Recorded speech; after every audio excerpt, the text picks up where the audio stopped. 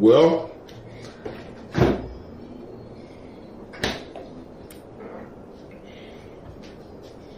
you never know it by the standards that they have today in the church, that those people who say they follow the Lord are called to sanctification. Have you ever met God? You ever met God? What about you? Hey, I've met God. Did you know that there is a God? It's not me. It's not any human being. God is Jesus Christ. Jesus Christ is God. If you are a Christian or you practice another false teaching known as the Christian faith, you too have the opportunity to meet God. You can only meet God through his son, Jesus, called the Christ. That's what we call his name in English. Now, when he was here and walked the earth, and he did live here, he's God come down in a human body. That's not the spooky or Hollywood hokey. You know, God supernatural is holy, not hokey. And there was a man here who lived, and his name is Yeshua HaMashiach. I say he is because he's alive. He is the Son of God. He's divine. Now, many people think that he is a created human being. That is false. The Christian teaching holds that he is a created human being, as you and I are, or as many. But no, have you ever heard of anything like that? That the Christians think that Jesus Christ is a created human being. That's dumber than a box of rocks, isn't it? Hey, if you believe that Jesus Christ is a created human being, you got bats in your belfry. Jesus Christ is God. Bunch of fools. And then they believe in this nonsense called the rapture of the church. God never raptured or saved the disobedient people. And then they also believe in this Trinity. So the Christians believe that for every good you have to have a false. That's called dualism. That's another false teaching. So, you know, they have a holy, no such thing as a Trinity. By the way, the Trinitarian doctrine is false. There's no such thing as a Father, Son, Holy Ghost. There's one God, one Father of all. He's God the Father. He's God the Son. He's God, we say the Holy Spirit, but we identify his Spirit through the name of Jesus Christ. When we call Jesus Christ, I call the name of the Father. I call the name of the Son. I call the name of the Holy Spirit. So if you've ever been baptized in some of these Christian brothel houses and they baptize you, they say, we baptize you in the name of the Father, in the name of the Son, in the name of the Holy Ghost. Or Holy Spirit, correctly said Holy Spirit, but they don't give the name Jesus Christ. Your baptism is incorrect. It's incomplete. You must go to someone who knows how to baptize you, who's been ordained by Father through Jesus Christ. Father is the only one that ordains priests. Jesus Christ is the only one that can ordain you to preach. No human can ordain anyone else to preach. No human can ordain anyone to be apostle. No human can ordain anyone to be a prophet or a evangelist or a pastor or teacher. That's all done from the Godhead God. One Father, not three. And so if you have been baptized in the name of the Father, the name of the Son, the name of the Holy Spirit, but you have not, but they did not give the name Jesus Christ, your baptism is incomplete. You got to go do it again. Those of you who have never even heard of such a thing, there is one who is the conquering lion from the tribe of Judah. His name is Jesus Christ. Jesus called the Christ. Yeshua HaMashiach. He is God. He's divine. Everyone who believes that Jesus Christ is a created human being, like Christian teachings and those teachings of Christianity, that is false doctrine. I'm not being disrespectful to you. I'm just saying that's the way it is. If you are one of the redeemed, or you have the potential to be one of the redeemed, you could be one of the redeemed and didn't know it. I didn't know that you could be redeemed. I thought, like everybody else thought, you had to come to God and be a Christian. No, you can't be Christian. You can't be anything in order to, it's God who will talk to you first. Then you'll respond. The redeemed are waiting to hear from the Lord. Are you one of the redeemed? If you are one of the redeemed, don't try to be a Christian. You'll be living beneath your privilege. I'm here to let you know and encourage you as a disciple of Jesus Christ. Wait on the Lord. Wait, I say, on the Lord. Let the Lord speak to you. Don't give yourself over to Christianity. Don't give yourself over to be a Jehovah's Witness. Don't give yourself over to be a Christian. Don't give yourself over to be Islam. Don't give yourself over to be any man-made religion. Wait on God. Let him speak to your spirit. If he can trust you, he'll tell you about Jesus Christ. He trusted me. And now I know I'm one of the redeemed. I'm washed in the blood of the Lamb. Have you been washed in the blood of the Lamb?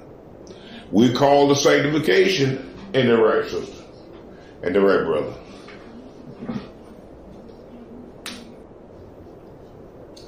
See, the teaching of dualism, as I alluded to earlier, has it that for every evil, there must be a positive. So you'll have people that'll say,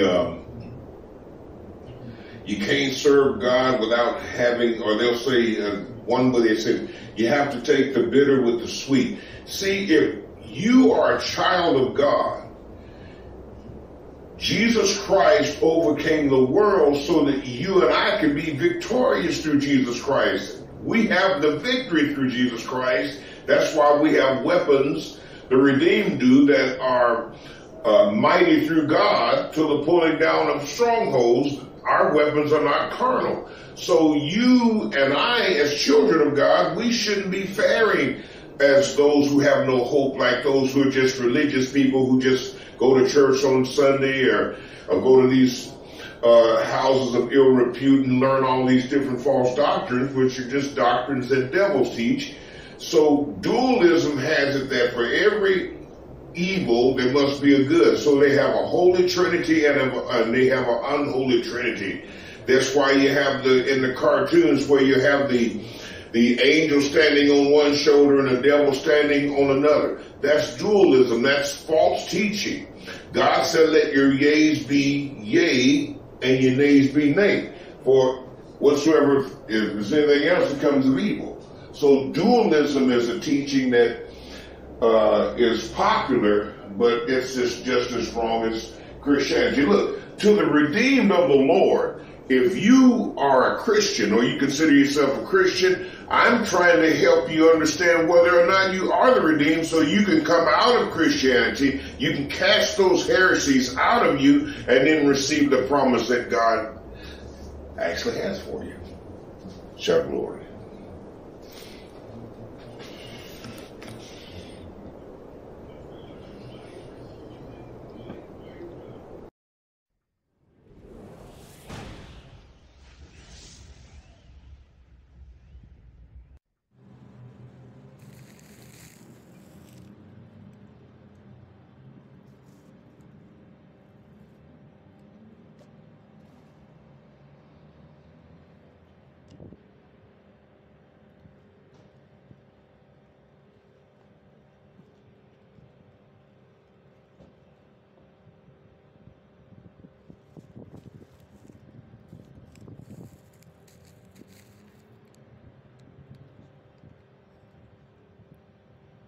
Abstinence taught in the churches.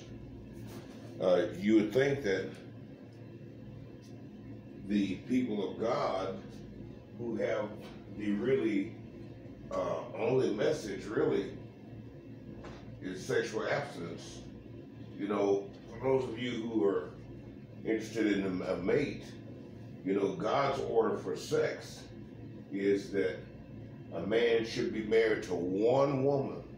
One woman to one man to one woman. And understand this, the woman was made for the man, not man for the woman. And if the churches were training people to be disciples instead of so-called spinhead preachers, then you would see God's manifestation sensually and sexually, because we are sensual beings, is that right? Okay, but we're also sexual beings. So which is the most important? Your sensuality controls your sexuality. And until the churches get into really understanding that it must be Jesus Christ's character operating upon me, not just in me. It's one thing for Jesus Christ to be in me. Greater is he that is in you than he that is in the world. Say amen or shout glory.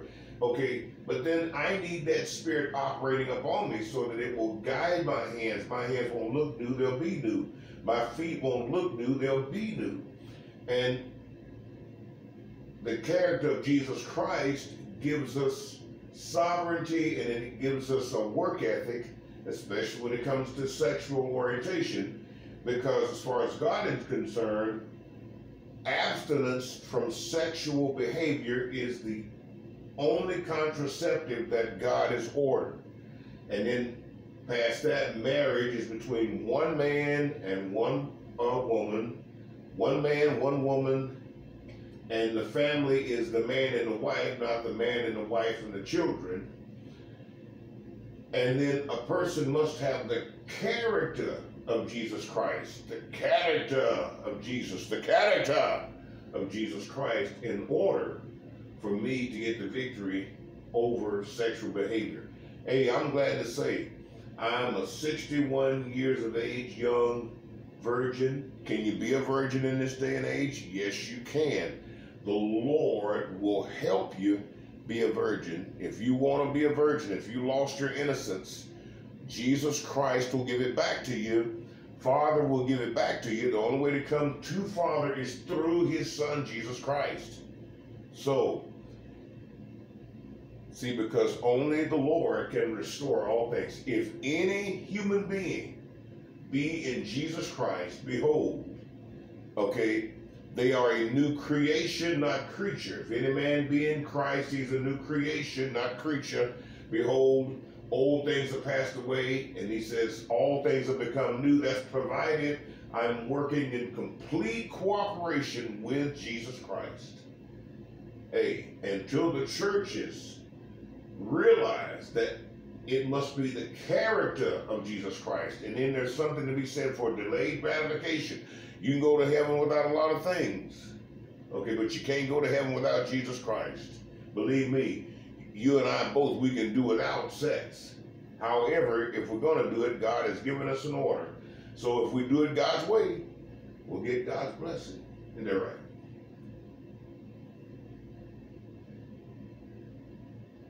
To God be the glory, great things he's done.